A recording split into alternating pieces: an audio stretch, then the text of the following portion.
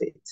I said, Lord, I put us before you, and we say, have thine own way, for you are the potter and we are the clay. Lord, we just thank you and we just bless your name for this evening and for everything that will be undertaken this evening, mighty God. Let your glory be seen. Let you alone and you alone be seen. And we just give you praise, we give you glory, we give you adoration. In Jesus' name we pray. Amen and amen. Good evening, everyone. For all of those who are joining us on YouTube and Facebook, thank you, thank you, thank you, thank you so much for joining us tonight for Glory Meeting and Bible Study.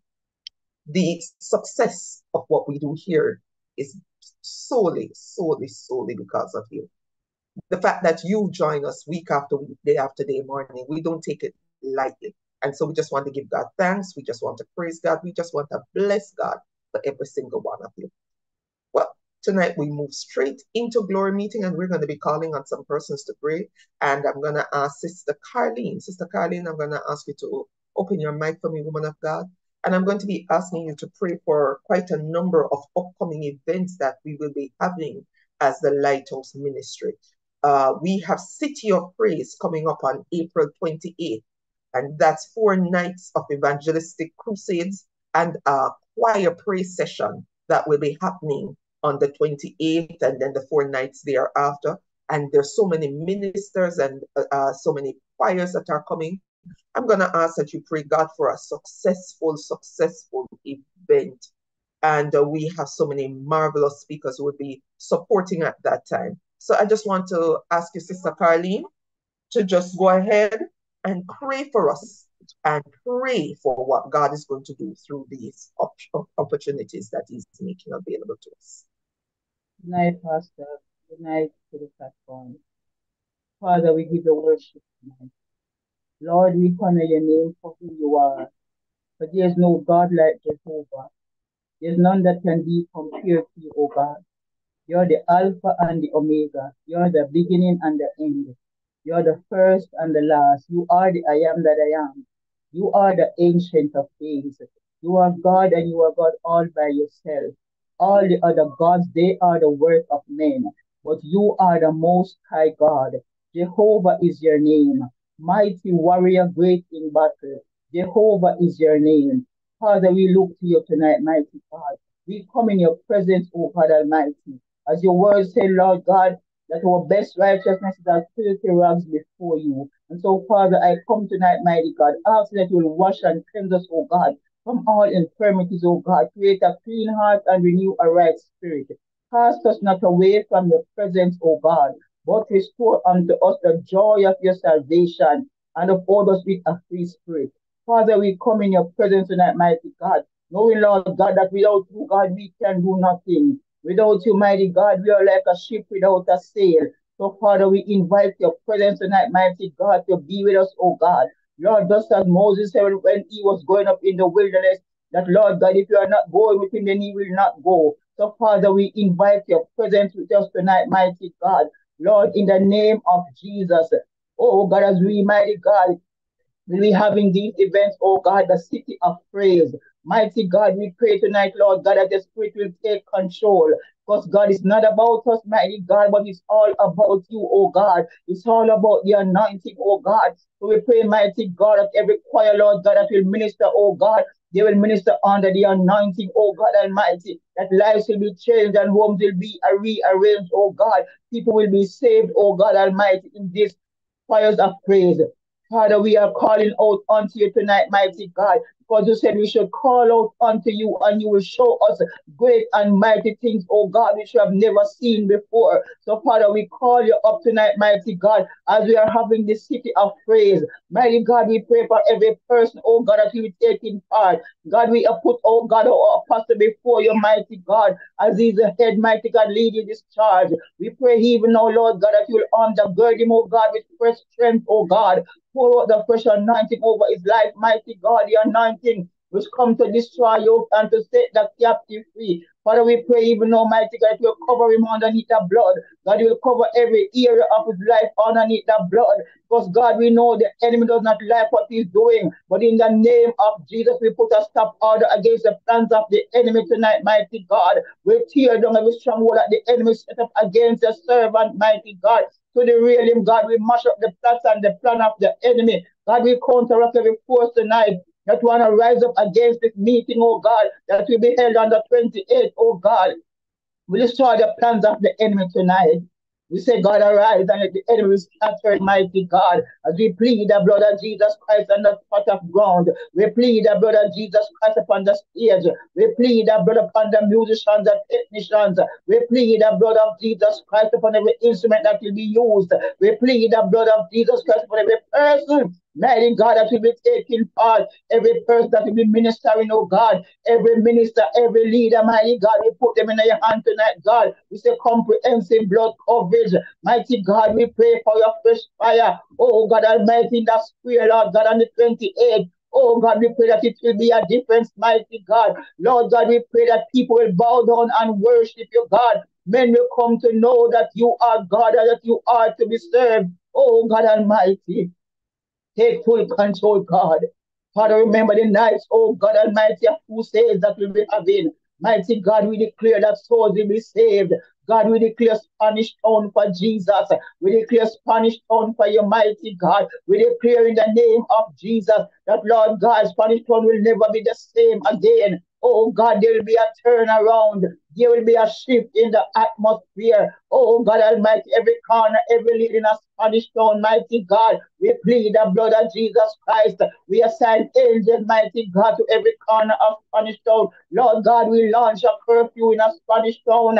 Every lane, every household, we launch a Holy Ghost curfew. Father God, we bind the strong man that want to operate, oh God, in a Spanish town. Oh God, as we come, mighty God, to win souls for your kingdom. Lord God, as we follow your command, you tell us to go. Mighty God, we declare souls for you tonight. Souls in the mighty name of Jesus. For those 4 nights of crusade, every minister, God, every pastor that will preach, oh God, every bishop, we cover them with the blood. We lock them with spiritual wickedness in high places. Rulers of darkness, we counteract them with the blood of Jesus. We cover the entire area. We assign angels no on the spot of ground. We plead the blood of Jesus Christ and of us. Oh God, will the crusade will be keeping. God, we bind the forces of evil that want to rise up, every secret agent. Oh, God, every monitoring spirit. We lock them down now in the mighty name of Jesus. Every unclean spirit, God, that want to show up his ugly head. We destroy them now. We burn them with the fire of God. And we say, Jehovah, give up fight for your people. Oh, God, as we wage war against the enemy's war in a Spanish town. We lock down every spiritual wickedness in high places, every witchcraft working spirit. We destroy them now with the blood of Jesus. Mighty God, every flag that will be raised, we tear them down with the blood of Jesus. We counteract every force tonight in the mighty name of Jesus. We say, God, arise. Arise in a Spanish town, God. Arise over the prison of Almighty God. And let all the enemies be scattered. Mighty God, every secret agent that want to show up them head. Every monitoring spirit, God, that will want to come. Oh, God, every agent that gone to conference because they hear of this meeting. We disturb their meeting now. We mash it up now with the blood of Jesus.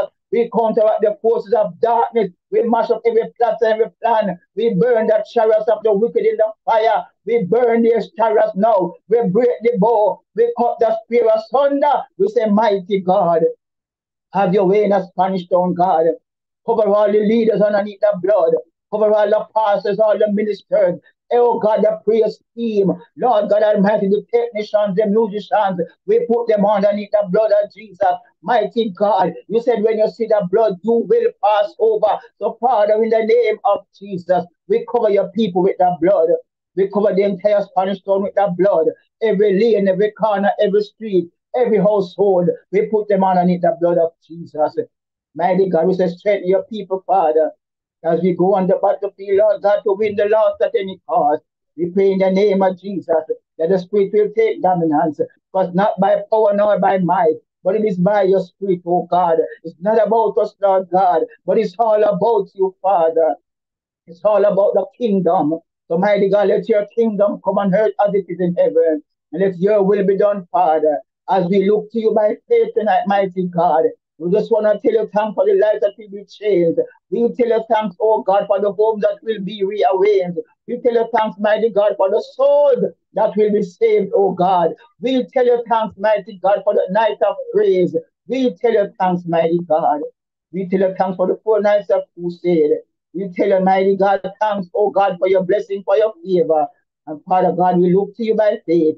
In Jesus' name we pray. Amen and amen.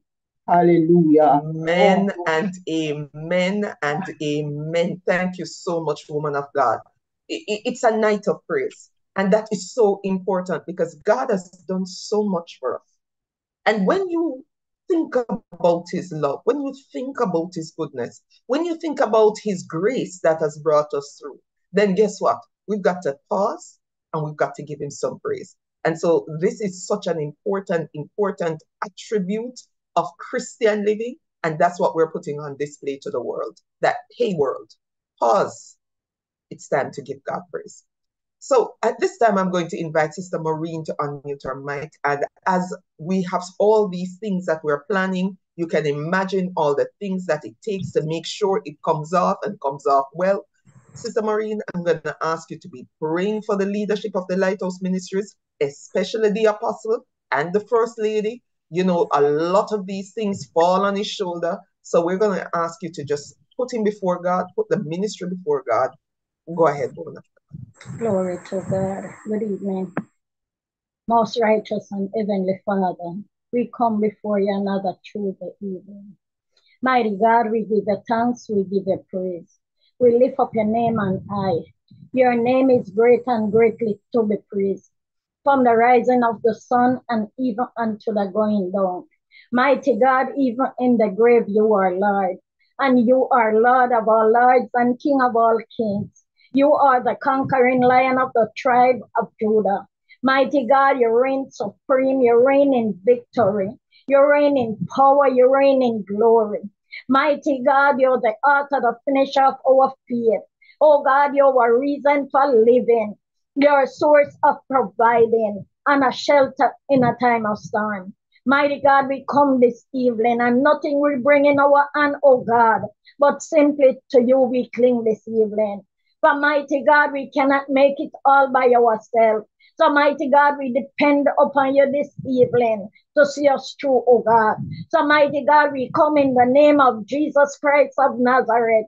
And you said, who can stand before us when we come in Jesus' name? Oh God, we call upon your mighty name this evening. For God, your name is a strong tower, and the righteous run in and they are saved.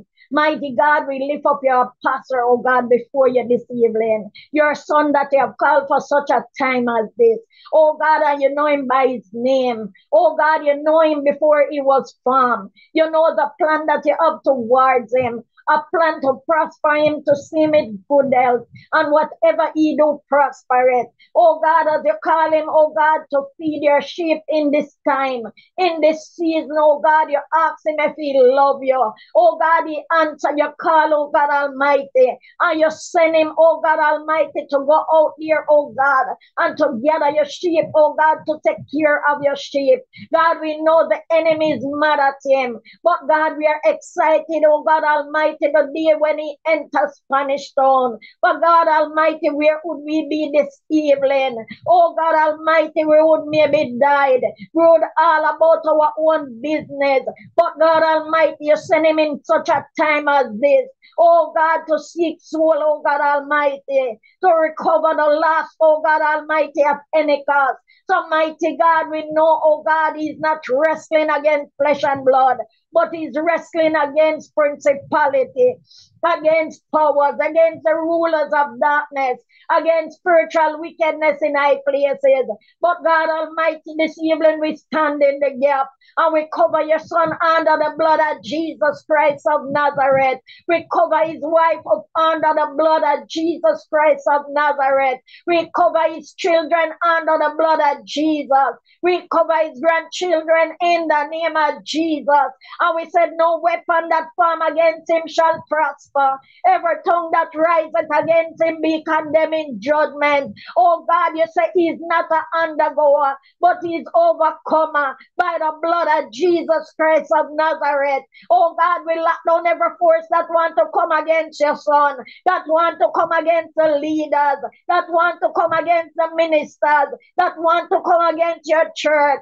Almighty God, you say, upon this rock you build your church, and the gates of hell shall not, will not, and cannot prevail against it. So, mighty God, we mash up, we cancel, we pull down, we root up, and we throw down, and we destroy. Oh God, every Jezebel that want to come against your son, every Ahab spirit, oh God, will lock them down. Almighty God, the altar that Ahab have built for him, oh God, every Ahab shall hang upon their own altar, even their son, oh God Almighty. Every Jezebel, the dog shall eat the flesh of her and lick the blood in the street, oh God Almighty. So we cover the Lighthouse family, we cover our mighty God bishop, we cover our apostle, we cover their dream, their vision, they're going out and they're coming in. We cover them, God, when they go on the street. We cover them, oh God, in the home. Oh God, we ask an angel with flaming sword to take stand in their home and run about them in the name of Jesus. Oh God, you said the angel of the Lord encampeth round about them that fear you. And God, we know that he brings fear for you. For God Almighty, even though you're a loving God, you're a God of judgment. So Father, this evening, build an edge around him, oh God, as you build the edge around Job. For God, for the enemy to touch Job, he asks permission, oh God Almighty. And the permission he gets is for you to get the glory, oh God Almighty. So mighty God, I cover your son, oh God Almighty, and he's going out and coming in his field and city. God, we cover him with the blood of Jesus. Oh God Almighty, we pray that you give him insight. We pray, God, that you give him foresight. Oh God, you give him the spirit of discerning, that he will see things from afar. Oh God, he will be in the know. In the name of Jesus Christ of Nazareth. God, we come against every plan. We come against every trap. We come against every snares of the foul and the nice and pestilent, God. We come against every arrow that shoot out of them, God. And we say they must miss in the name of Jesus Christ of Nazareth. Every terror, every destruction, God, none shall come near him. Neither is dwelling in the name of Jesus Christ of Nazareth. Oh God, we pray that you give him hinds feet. Oh God Almighty, I pray that you give him strength, that he will soar above the enemy, and that his enemy will become his footstool. God, I pray that you lead him and you direct him in the plain path. Mighty God, cover him under your wings. Hide him up under your shadow, God. Protect him from every night of pestilence. Oh God Almighty, I pray that mighty God, you pull him with a strong right hand, oh God Almighty. For you said nothing you hold into you and no one can take them out. So God Almighty, this evening, we ask, oh God, that you be a shield for him and a strong tower from his enemy, God Almighty. And when his heart overwhelmed, oh God, I pray that you will lead him to the rock this evening, the rock that is higher than I. For mighty God, you said, upon this rock you build your church, and the gates of hell shall not prevail against it. So God, let no hell prevail against your manservant. In the name of Jesus, God, we pray that you cover his wife. For God Almighty, we know that she stands behind him in all that he's doing, oh God Almighty. She is the one will encourage him when he's discouraged, oh God. When he's hopeless, God, she will tell him to open, oh God. For there is hope in God and there is hope in Jesus. So mighty God, this evening, we are depending upon you to see him through, God, whatever he do. Wherever he go, God Almighty, we ask for your holy presence. For God Almighty, where the presence of the Lord is, there is liberty. And in your presence, there is fullness of joy. and at your right hand there pleasures forevermore, God Almighty. So mighty God, shielding from the onslaught of the wicked one them. Oh God, help him to stand and do all things to stand in this time. Oh God, favor your son, oh God, in whatever he do. God, you know that he need help in this time financial. But God, I pray that you open up the doors them, that, oh God, everything will align according to your will and your way, God Almighty. At the end, oh God, there will be no debt to pay, God, and he will be debt free in the name of Jesus Christ of Nazareth. So, mighty God, we are depending upon you this evening to see your son through, oh God, and all those that stand behind him. Cover them up under your blood. Keep them in all thy ways, oh God Almighty. Oh God, remember, mighty God, our moderator this evening. We pray blood coverage over her. We pray protection, oh God. We pray your strength in your daughter. Oh God, we pray that you lead her, you direct her, mighty God, as she go from strength to strength this evening. So, mighty God, we look to you by faith. Have thine own way, God, for you are the master of our life, and we depend upon you. So we give you thanks, we give you praise, and we ask these only in Jesus' name. And we said amen and amen. Glory to Jesus. Hallelujah. I'm feeling good. I'm feeling good. I'm feeling good. Glory to God in the highest, peace and goodwill to all men. That's what the angel said, and that's what I'm feeling tonight. Thank you so much. Thank you so much. Thank you so much, ladies, for praying us through as we transitioned in glory meeting and before moving over into Bible study. Just a couple of reminders and just a couple by way of announcements. Just want to welcome everybody. For those of you who came on late, thank you, thank you, thank you, and welcome to glory meeting and Bible study. I'm your host, Pastor Dr. Karen Powell, and on behalf of Apostle Rowan Edwards and First Lady Pastor Dr. Janet Edwards of the Lighthouse Ministries, as well as our very own Bishop Dr. Lily Tomlinson, I just want to welcome each and every single one who has joined us this evening. Remember, every morning from Monday to Saturday, you can join us in the morning for glory, glory, glory. The half has never been told. So in the mornings, we start at 5 a.m. right up until 5:30. There is worship. There's precedence in this. When you look at the Lord's Prayer, our Father who art in heaven, hallowed be thy name. Right there, that's a praise. Holy is your name. You're giving God some thanks. You're giving him some praise. And so when Jesus was teaching us to pray, he says, the first thing you do is give thanks. And so we want to start off each morning with praise and thanksgiving and worship. And that's what we want to do with Praise in the City. We want to give some thanksgiving and praise.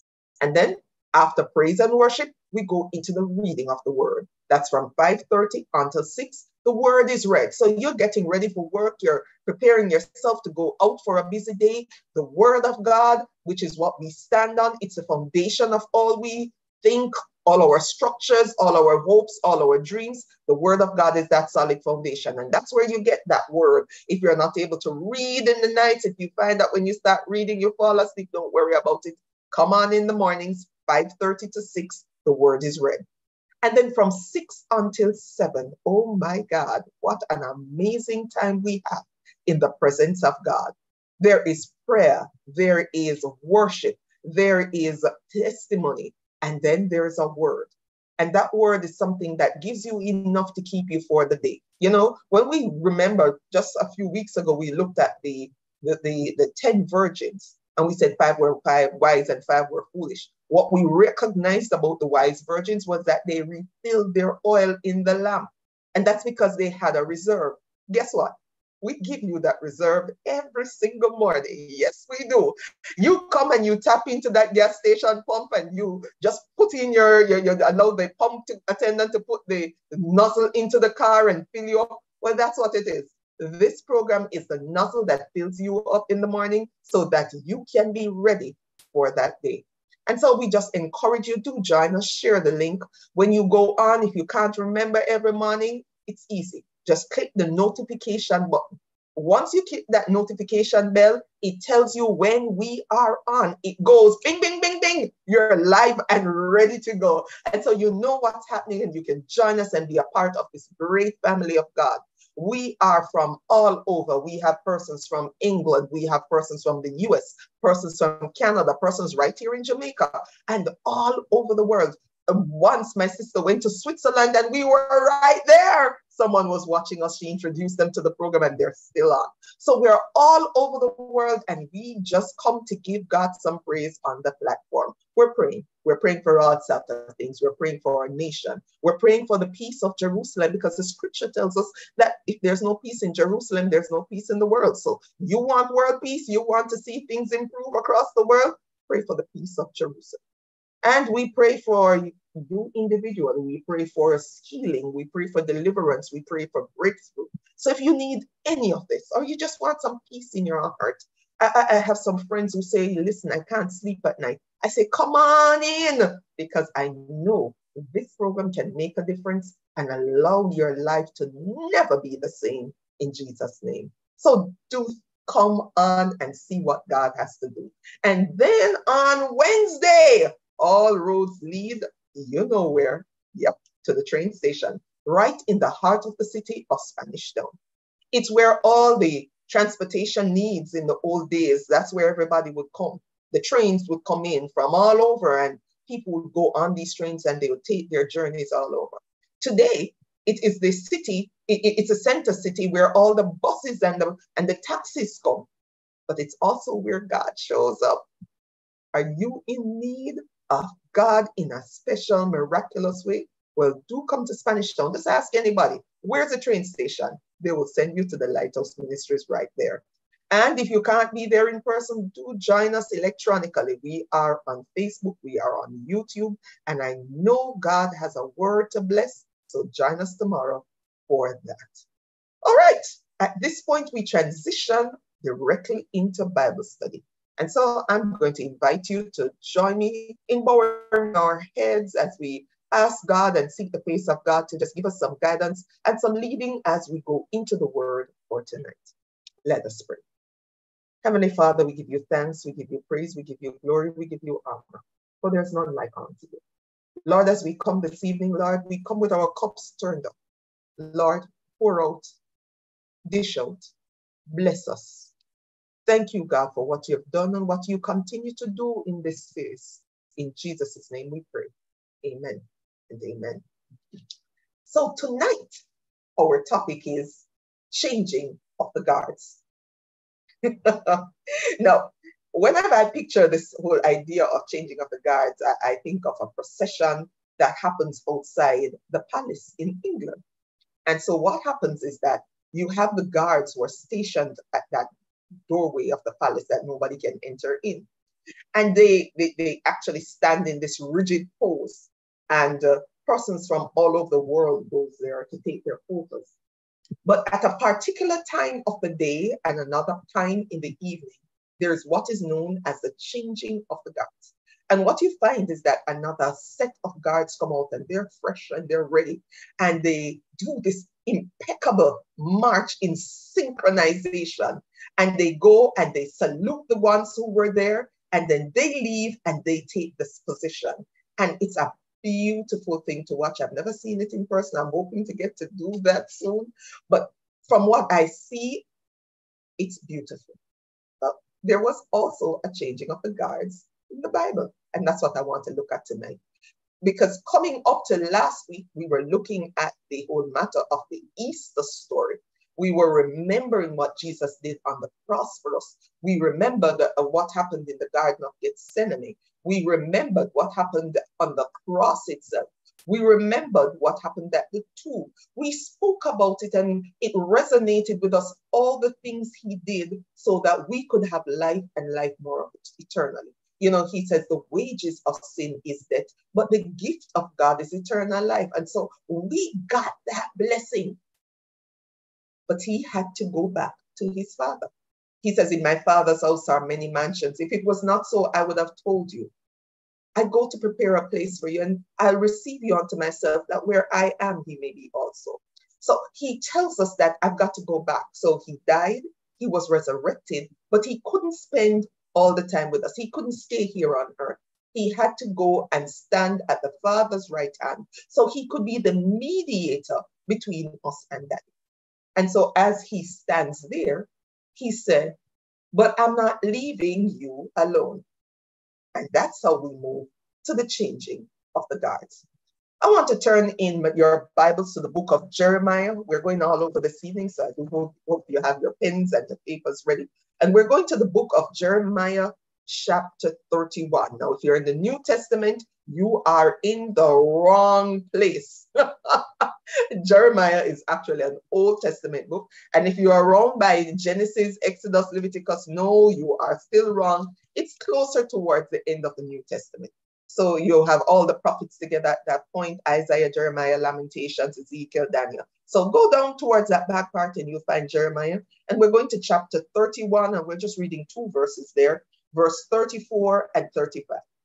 Hear what the prophet put pen to paper under the inspiration of the Holy Spirit. And he says, and I'm going to be interjecting some words just to make it a little clearer. He says, afterwards, I'll make this covenant. Now, a covenant is an agreement, right? We've talked this before. So he says, afterwards, I'm going to make this agreement with the people from Israel. Hear what he says it's going to be. My law will be in their hearts and in their minds. Now, I want to pause there, because why it's important that we're Jeremiah 31, verse 33 right now.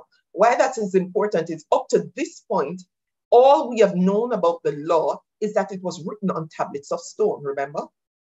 Remember that Moses went up into the mountain and God gave him the law, and it was written on these tablets of stone. And when the Ark of the Covenant was built, they placed these tablets in it. But God is not saying, hey, there's coming a time when this covenant agreement that I'm going to make, it's not going to be like the old covenant. It's going to be a new covenant agreement. It's going to be a new thing. And this new thing, it's not going to be written on tablets of stone anymore. It's going to be written in their hearts and in their minds. That means the people who it's written in, they're going to know God's laws. And they will love God's laws. And he says, I will teach them my law. I will be their God and they will be my people.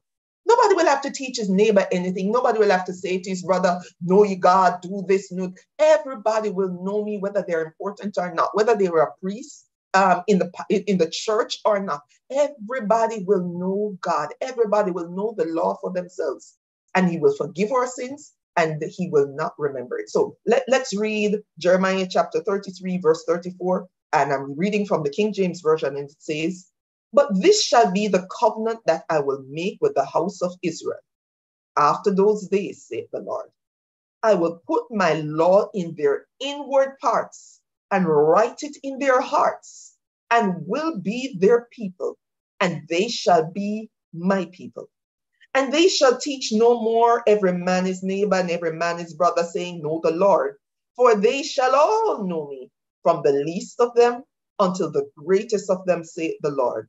For I will forgive their iniquity, and I will remember their sins no more. Now, this is an important passage of scripture, because remember, what happened in the Garden of Eden was that sin separated God from man. And based on the actions of Adam, we were also given a covenant, a promise, an agreement which says the wages of sin is death. And God, being a just God, can't just forget our sins. There has to be a price paid for the sins, because Adam was told, if you eat of this tree, you shall surely die. God has to honor his word. He can't go back on his word. He's not man that he should lie. So he has to do what is just and what is right. So when the prophet put pen to paper, he obviously was not speaking about an Old Testament covenant. He obviously was not speaking about a time before Jesus, because before Jesus, there is just law and sin must be remembered. So this here is a prophetic utterance. It's a promise of something to come. The prophet was looking down the lens of time and he was picking up something in his spirit that, hey, man, there's a season that's coming that's going to blow our minds. We're not going to be dependent on the commandments anymore. Instead, God is going to write his law in us. We're not going to have to bind his words upon our foreheads and upon our on our doorposts anymore, because it's going to be in us.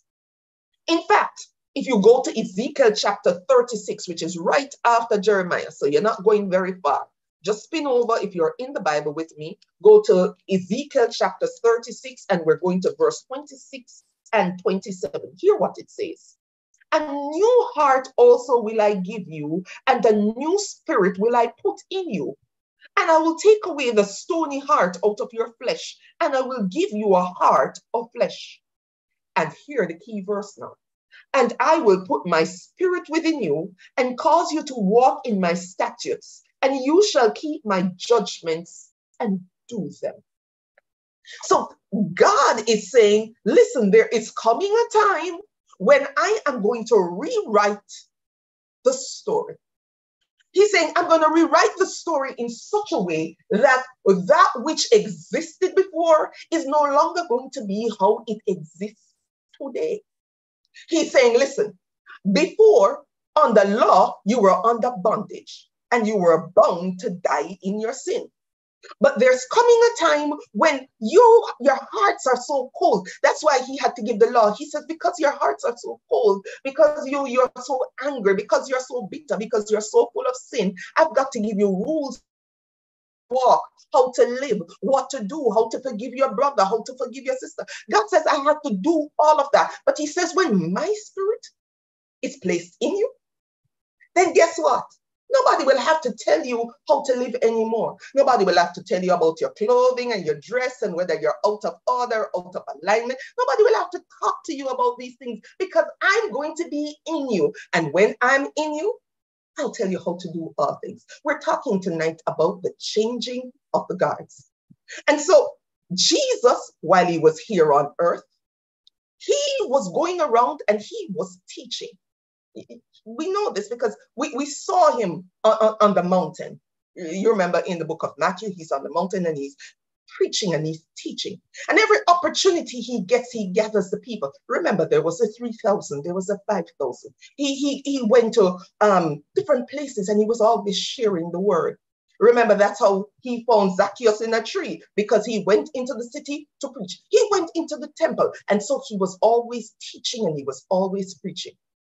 But as I said earlier, there comes a time when he had to leave to become the mediator as promised in scripture by the Father's right hand. He has to stand for us.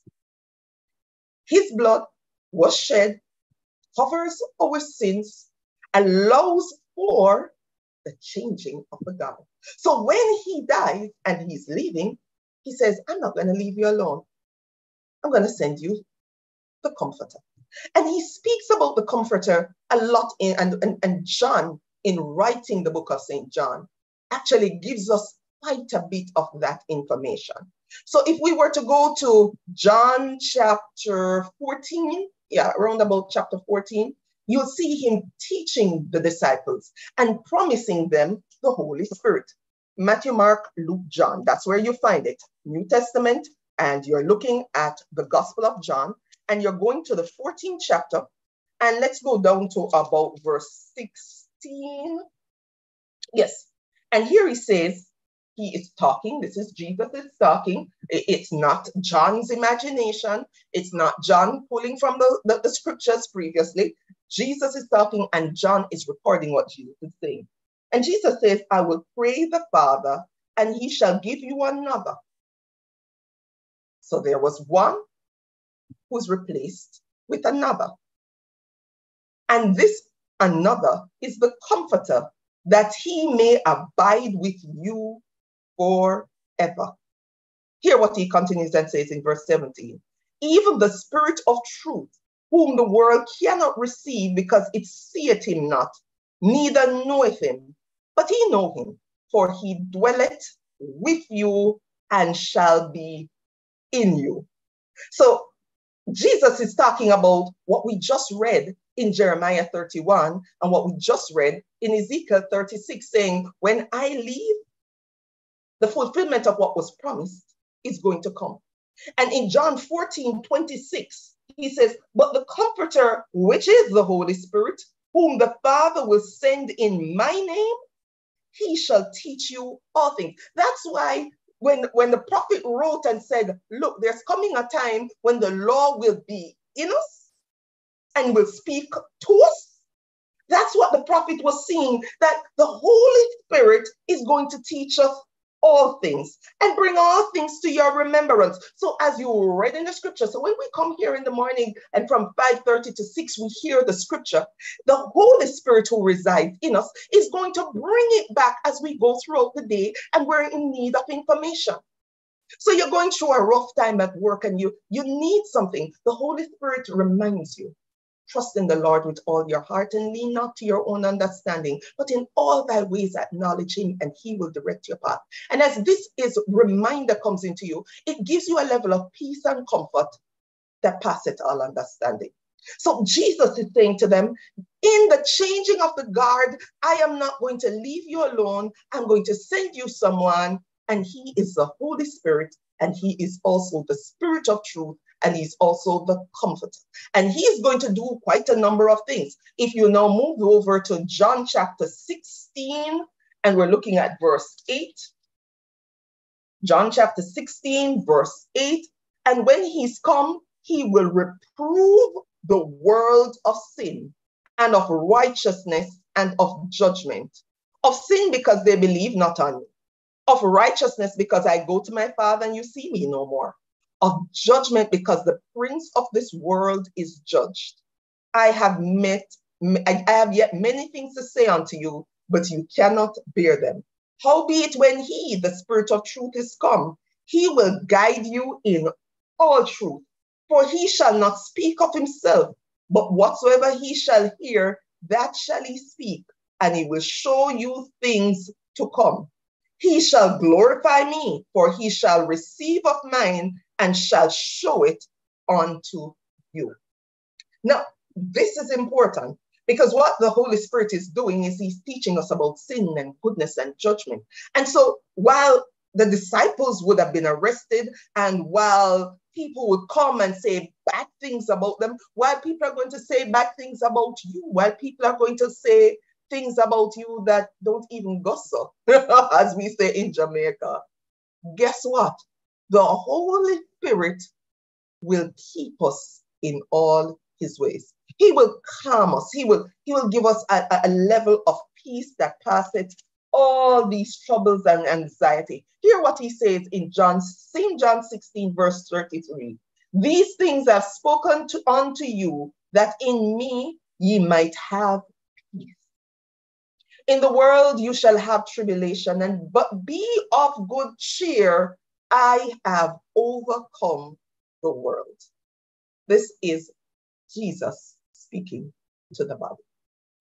Now, when he dies, which we spoke about, the Easter, that was what all of the Easter celebrations was about. The question that I asked was, what next?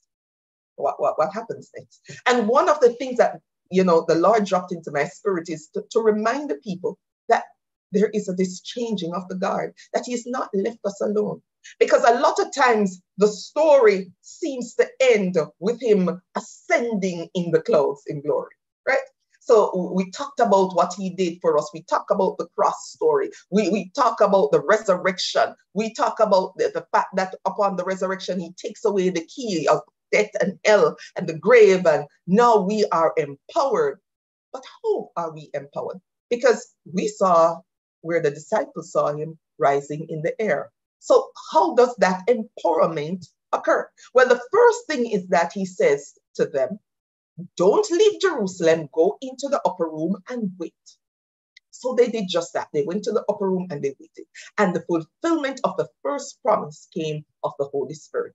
Because the Bible tells us that the Holy Spirit descended upon them in the room in the form of fire and they were speaking in tongues, and they were just glorifying God who is in heaven. Now, the amazing thing is, it didn't just happen for those 120 persons in the upper room. In fact, it was the first gift of it, but it's a gift that keeps on giving. It's like, they say in your DNA, you can trace your DNA all the way back through generations and know about the persons before you. Just last week, I was watching this documentary about this woman in Africa. And when they traced her DNA, they said they were able to trace her back to the oldest living fossil that they've ever discovered, that woman had the same DNA strand as that fossil that they had discovered that was over 2,000-3,000 years old. Interesting. DNA passes from generation to generation. Like people say, boy, you all look alike. Once you're a Powell, every Powell look alike. Once you're a Brown, every Brown look alike. I don't know about that. But there's this thing in your DNA that holds you and makes you like everybody, similar like everybody before. And guess what? That's the same thing with the Spirit. The DNA of the Holy Spirit transcends name, it transcends gender, it transcends race and ethnicity. The Holy Spirit, once you decide that you're marrying him, once you decide that you're the bridegroom, the bride of the bridegroom, and you marry him, the DNA is transmitted in us. And suddenly, we too get what the Holy Spirit gave to those who were in the upper room during this changing of the guard. So let's slow it down a little. Jesus, we said, promised the gift of the Holy Spirit. John 14:16, I'll ask the Father and he will send you another helper. He'll send you the comforter. That's what we said. And we also said that there's a promise of this power that the Holy Spirit is going to give us, which will be used for witnessing. We saw this in Acts 1:8, we said, where we saw the Holy Spirit come upon them, just as Jesus told them, because he said, you're going to receive power when he comes, and you will be my witnesses in Jerusalem, in Judea, and in Samaria. Now, what was important about this was Jerusalem is a home ground of the Israelites. But Judea and Samaria are the outskirts. As a matter of fact, Samaria is a no man's land where Israelites are concerned. If you think about it, remember, Samaria is the land of the Samaritans. Remember, the Samaritans and the Jews don't mix. Remember, the Samaritans were originally Jews, but during the splitting of the nation, when they were divided, when Israel broke into two parts, 10 nations became Samaria. The capital was Samaria, and 2 remained Israel. That's 12 tribes split in 2. 10 became Samaria, basically, and 2 became Israel. And their deeds in Samaria were so dirty, so bad, they started worshiping false gods. They got so bad that the Israelites, the remaining 2 tribes, have absolutely nothing to do with them, because they said, how can you turn away from a God that you know? We came through the Red Sea. You know the stories. How can you turn away so badly? And that's why the Samaritans and the Jews don't mix. The Samaritans believe that, Jerusalem is not the capital, Samaria is the capital, and vice versa. So they don't. But here's Jesus telling them, look here, when the power of the Holy Spirit comes upon you, you're going to be so empowered. You're going to speak of me, not only in Jerusalem, but you're going to take me to the uttermost parts of the world. You're going to become bearers of the good news. So we said that it was fulfilled. We saw it when the day of Pentecost occurs in Acts chapter 2. We say that we see the tongues of cloven fire upon them. And why we know something happened was that after the empowerment came, after they were filled, then Peter, the same Peter who just a few months ago, was it a few months or a few days? Well, let's backtrack. Jesus died. He was resurrected. He stayed 40 days on earth. So that's a month and roughly 10 days. And then he says, I'm leaving. He leaves. He tells them to assemble in the upper room, stay in Jerusalem. So it may be maybe 2 months, 40 days. 40 days is like a month and a week. Yeah. And so 40 days ago, he denies Jesus because of fear. 40 days ago, he went back to fishing. 40 days ago, when they said, aren't you one of those who walked with Jesus? He was like, no. In fact, I personally believe that he cursed. That's what the word that speaks about that scenario, that Greek word, it said he cursed. He cursed. It's almost like he was swearing. It would be almost like a Jamaican bad word, if you know what I mean. And on me don't know the man. 40 days later, after being empowered by the Holy Spirit, he steps outside in front of nations of people. Now, remember, Peter is not John. He is not the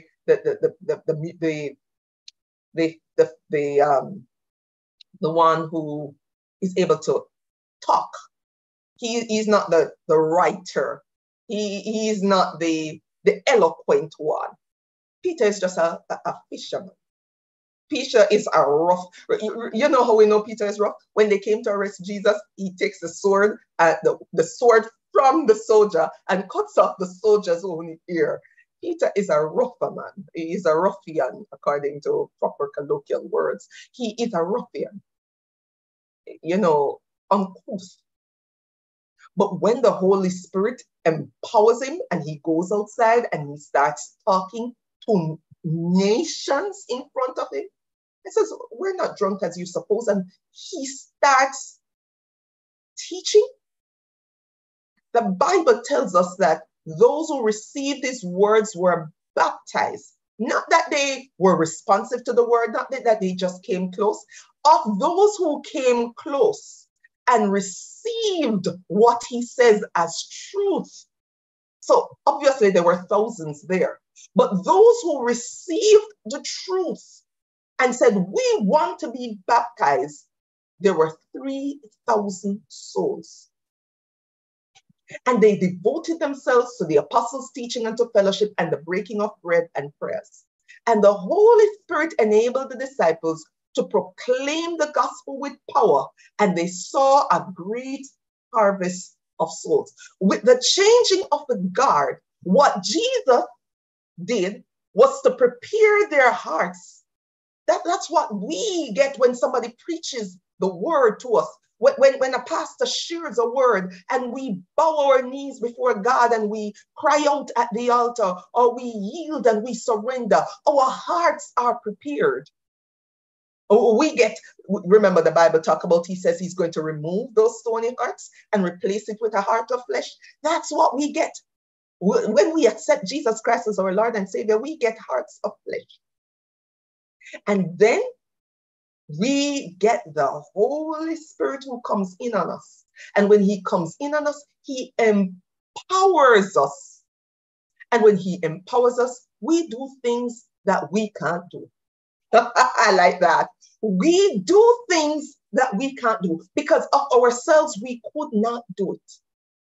When I come on this program and I speak of myself, I can't do it because I don't like crowds. I'm an introvert. I like to lock up in my room and just read my Bible. That's what I love. I love being in my space. But when the Holy Spirit lives inside of you, suddenly you can do things that are outside your comfort zone. And you do it without even thinking about it because it's not you. You are the vessel being used by the Holy Spirit. So Peter, the ruffian, suddenly becomes Peter, the evangelist. I'm not sure if Billy Graham ever preached one message that 3,000 people got saved one time. I don't know. Maybe he did. But Peter did that. You know what else happened? When you have the Holy Spirit in this changing of the guard, he not only comes to live on the inside of you, he not only makes you more eloquent than you were before, but he suddenly empowers you with courage. And that's what happened with Peter, because Peter was a coward, as I mentioned before. But by Acts chapter 5, we see when the Peter and the disciples are, being told, you were not supposed to preach in this name. Peter says, look here, we must obey God rather than men. You murdered Jesus when you killed him on the cross.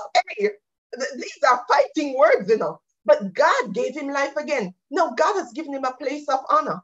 Jesus is Prince and Savior, and he can help this nation based on the wrong things you have done. If only you decide to serve God, he will forgive you. This is Peter talking. This is Peter who is no longer the coward, but this is Peter, the man who will say, kill me if you must, but I have to tell you the truth because I must obey God rather than obeying men. This is the holy boldness that we get when we go on the side of the road. I remember when the bishop would come into the community and I would hear them down the bottom of the road. I wasn't yet a Christian. My mother was. And they would be, bishop would be strumming the guitar. Back then, he wasn't bishop. He wasn't apostle. He was Pastor Eddie. And he'd be there strumming the guitar, and Sister Eddie would be knocking the tambourine, and the kids would be playing the keyboard and the drum, and they'll be singing, I'm inviting you all to come along. We're having a glorious time. We're going to the city there. And they're loud because they turn up the box really loud. And I'm like, oh my God, these people are so nice. I don't want to, I believe church, you go into church and you must, sit and you finish your service and you come back out. I don't want to go with these nice people. And my mother, she's right there making up noise with them. And I'm like, oh my God, this is so embarrassing. Fast forward a year later, I get saved. And when I get saved, guess what happened? I'm right there on the roadside singing and clapping my hand. To this day, I'm singing and clapping. And I don't care where I am. I don't care. I don't care whether I'm in the prison overall or I'm on the roadside. I've even been in my job and somebody comes in and people have come up to me in my job and they've said, I'm going through this. Can you pray for me? I don't know. They seem to know who I am. They seem to know that there is someone in me. And they'll come and they don't know me from Adams per se, but they'll come and they'll say, can you pray with me? Can you pray for me? I'm going through this situation. Can you help? And I will pray. I pray. Because at the end of the day, he has emboldened me. I'm no longer seeing them as a noisy church. I'm seeing them as a church of God. I am the first one to, when I'm in church or not, because I'm the loudest one and I don't have a beautiful voice, I make a joyful noise. We're talking about the changing of the guard. And with Jesus' resurrection, he sends us the Holy Spirit. And the Holy Spirit comes to continue the ministry of Christ. That's what Jesus told us in John 14:12, when he says, truly, truly, I say, whoever believes me will also do the works that I do. And greater works than these shall he do because I'm going to the Father. The Holy Spirit is empowering us to carry on the work of Christ. He's empowering us to not be afraid. To live is die. To live is great, but to die is gain. The other thing that the Holy Spirit does is that he gives us truth. That's what we read in John 16:13. He gives us truth. He gives us illumination. He gives us understanding of the scripture. And I know a few months back, we did a study on the Holy Spirit right here on this program. I don't know why the Holy Spirit or why God would say to me, go back to this, the changing of the guards. I don't know who needs to hear this word, but if it needs to be said, I will say it.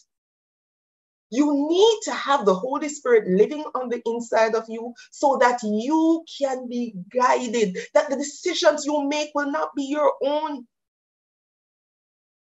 He is divine. He's divine. Turn with me in the book of Hebrews. Let's go to Hebrews chapter 9. And if you are closer to Genesis, Exodus, wrong section altogether. You're supposed to be in the New Testament. And it's a little bit closer to Revelation than it is to Matthew, Mark. So we're at Hebrews chapter 9, and we're looking at verse 14. Hear what it says. How much more shall the blood of Christ, who through the eternal Spirit offered himself without spot to God, purge your conscience from dead works to serve the living God? The Holy Spirit is eternal. He is omniscient. 1 Corinthians 2:10 tells us. He's omnipresent. Psalm 139:7 and 8 tells us he is omnipotent. Luke 1:35 tells us as a third part of the Trinity, he does the divine work in us of redemption and sanctification. That's a personhood. He has intellect. He teaches, he guides, he stands on our behalf. He's not just this force, this power, this dunamis.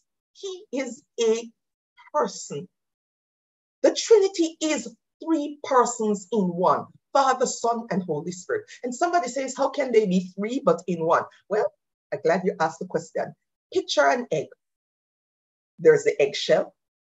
You break that shell, there's the egg white, and you cut that white if it's boiled, and you get the egg yolk.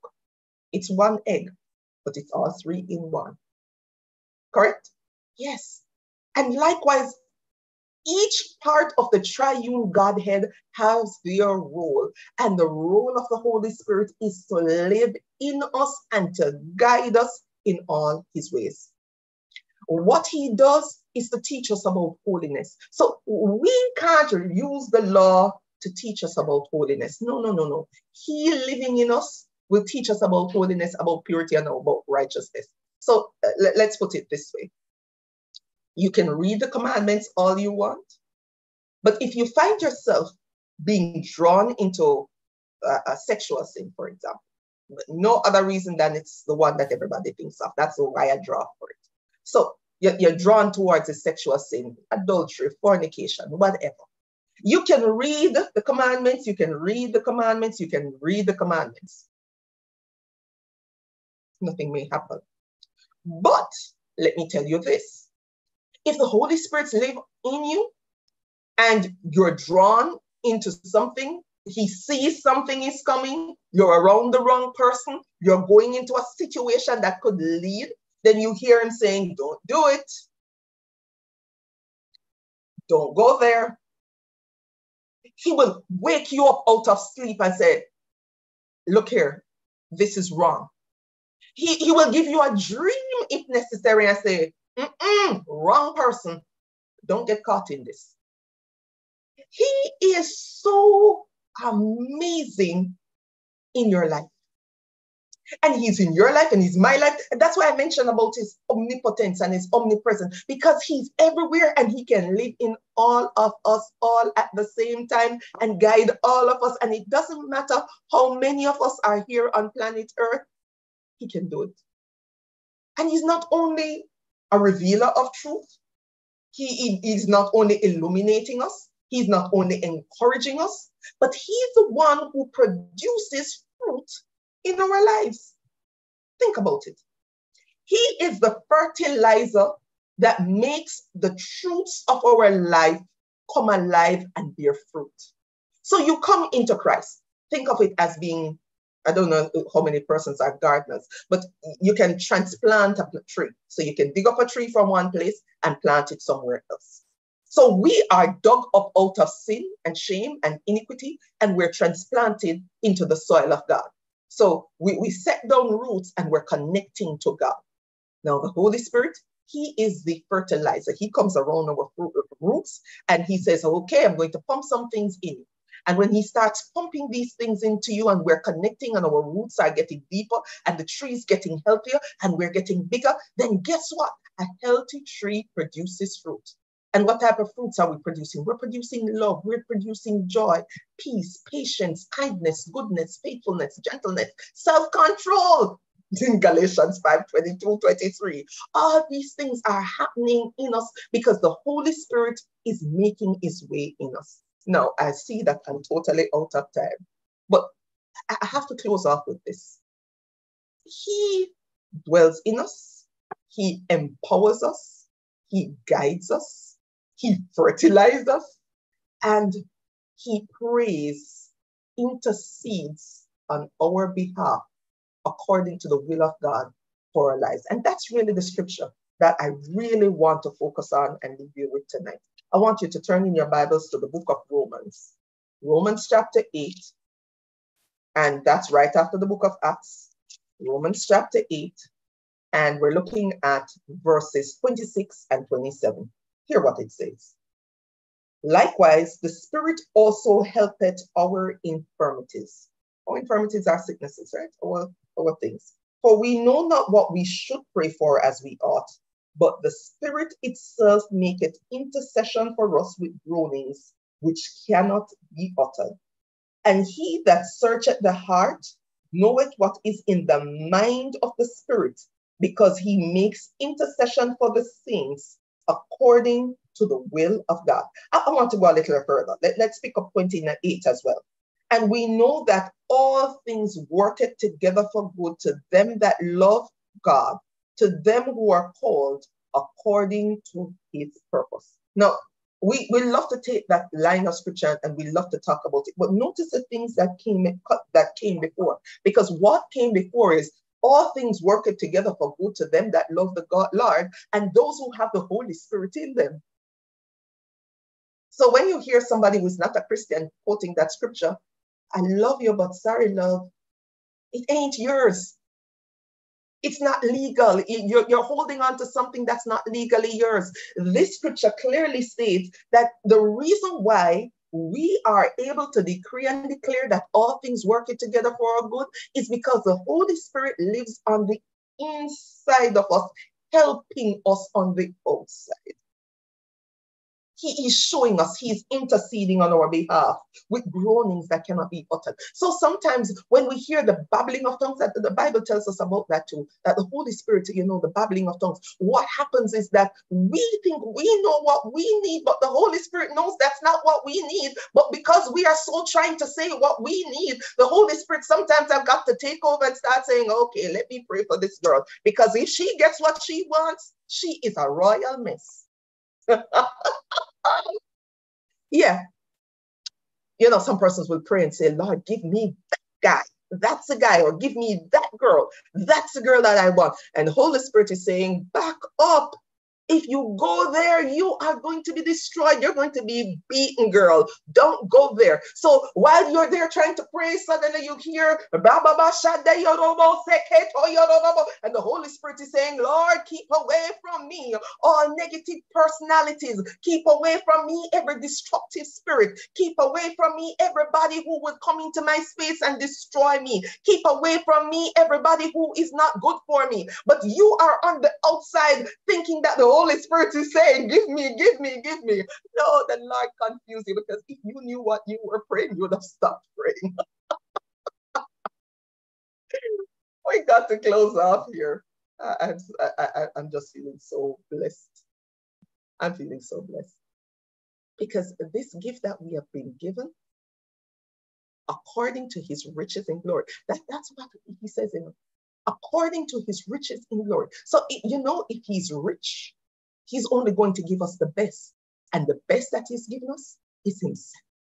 He gives of himself. He gives his best. And that shows you the type of God we have. First, he gave of himself. He gave his son to die on the cross. And then he gave the Holy Spirit to leave the triune Godhead and to come and live in us. He keeps giving and giving and giving. He's the giving God. I'm amazed at what he will do for us and do in us and do through us. So, changing of the guard. Jesus left. What next? So we're continuing that message, not last week's message, but the week before. The changing of the guard. That's what came next. And now we have the Holy Spirit who lives in us, binding us together with cords that cannot be broken. He creates that unity and that fellowship among us. That's what 1 Corinthians 12 and 13 tells us. Galatians 5:22-23. It tells us that we bear each other's burden because the Holy Spirit is living in us and guiding our steps and our thoughts, thus fulfilling what was promised in Jeremiah 31 and what was promised in Ezekiel 36, that he's going to give us a new heart. He's going to put his spirit in us. He's going to take away hearts of stone, give us hearts of flesh. And so now, when we are at that position, at that placing, his law, he himself will teach us. His law, he will live inside of us. And we don't need people to teach us about the law, but he will teach us instead. And everyone will know him. It does not matter our status in life. It does not matter which community you came from. It does not matter where you were born. It does not matter how your language sounds, whether you're broken English or proper English. He says, I will be with you. Well, I certainly went overboard tonight, 15 minutes overboard. I apologize, but I just felt compelled in my spirit that I had to share this word. I do hope something from it resonated with you. I do hope that something encourages you. I hope that if you have not asked the Holy Spirit to live in your life, that you do that today. Because some of us have been baptized, but we've not asked the Holy Spirit to live on our inside. And it's an invitation. He has taken away the stony heart. He's given us hearts of flesh, but he is a gentleman. He's not going to force himself anywhere where he is not invited. So you've been wondering why, you're not getting the breakthroughs that you thought you should have gotten by now. You're wondering why you keep following this cycle. Some of us are in some cycles and we're falling back into sin, falling back into sin, falling back into sin. Why? It's because we have not invited the Holy Spirit in to live on the inside. So and sometimes we talk about these cycles. People always think about sexual sins. It's not just sexual sins. It's not just the thing to steal. It's not just that. It's sometimes some very bad habits that we have. Sometimes it's not taking care of ourselves. We're the temple, we're God's temple. We need to take care of this body. Sometimes it's how we treat others. Sometimes it's how we talk about others. Sometimes it's how we speak to each other. It's the Holy Spirit living on the, it's how we describe each other. It's how we hate each other. Can you imagine? You're in the house of God and there are people you can't stand. And I hate that one. And she better not talk to me and he better not come over here. Because the Holy Spirit is not living on the inside of us. I've heard stories about people saying, this is my seat. And nobody enough is sitting down in my seat. And I'm like, but the seat is our hearts. And God needs to sit on our hearts. And that's the only seat we need to care about. And when you hear these stories, and these are stories not only here in Jamaica, so don't think it's a Jamaican thing. These are stories that you hear overseas. Today, somebody shocked me, knocked me off my seat. My mouth literally fell open, and she had to physically say to me, Karen, close your mouth, because she showed me. And this is not one of those false news items. You have false news items. But she showed me a bishop of a church, a well-known church, who is married to another man. And both of them co-pastor the church. And this is not a false news, because I actually went on his page. And it's right there. The wedding was there. And I'm holding my head and I'm crying, oh God. God. Why am I crying out? Because we say we're hearers of the word and doers of the word, but we manipulate the word to fit the standards we want, because our hearts are still so stony. We're not allowing our hearts to become hearts of flesh. Because if our hearts were hearts of flesh, then the Holy Spirit residing in us could correct our behavior patterns and say to us, this is out of alignment. But instead, we dance and we glorify the standards of the world. Now, this doesn't shock us. Why? Because the Bible tells us in the last days, men will be lovers of themselves. The Bible tells us in the last days, these are the things that will happen. And that's where we're going next week. We're talking last days next week. I do hope you enjoyed me. I thank you for staying with me. I know I've gone over time, but you all stuck around and stayed with me. Thank you for keeping me company as we study to show ourselves approved, workmen rightly dividing the word of truth. On behalf of Apostle Dr. Rowan Edwards, Pastor Dr. Janet Edwards, Bishop Dr. Lily Tomlinson, and all the leadership team of the Lighthouse Ministries, I want to say thank you for joining us on Glory Meeting and Bible Study. Just a reminder, we're here every morning, 5 to 7, live on Zoom and on Facebook and YouTube. And you can send in your prayer request, and I know that you will be blessed. We are also tomorrow going straight into train station, where we are going with our cups turned up, because we're coming out with a cup of refreshing miracles. You ever need a refreshing? You ever hot, and then you stand up under the shower and you get dosed and you say, yeah, well, that's what we're going. We're going for a daily dose, our weekly dose at the train station. And if you can't be there live, join us on Facebook and YouTube, where the program is brought live. Until next week, same time, same place. Thank you for joining us on Glory Meeting and Bible Study. God bless you all. You may open your mics and say your goodbyes. And a reminder, Praise in the City, April 28th. We're going to have the choirs, the praise songs going up to Zion. We're glorifying God. And I can tell you, God will show up and show off. And then following that, we go into 4 nights of evangelistical crusades right there at the Prison Oval, starting Monday the 29th up until Thursday, May 2nd. We start at 7 p.m. nightly, and we're going to have an amazing cast of speakers, including our very own apostle, our very own Dr. Lily Tomlinson, and other strong, powerful men and women of God who are Bible believing. Let me say that nowadays. I'm going to have to start emphasizing that we are Bible believing people of God. God bless you all. Love you lots.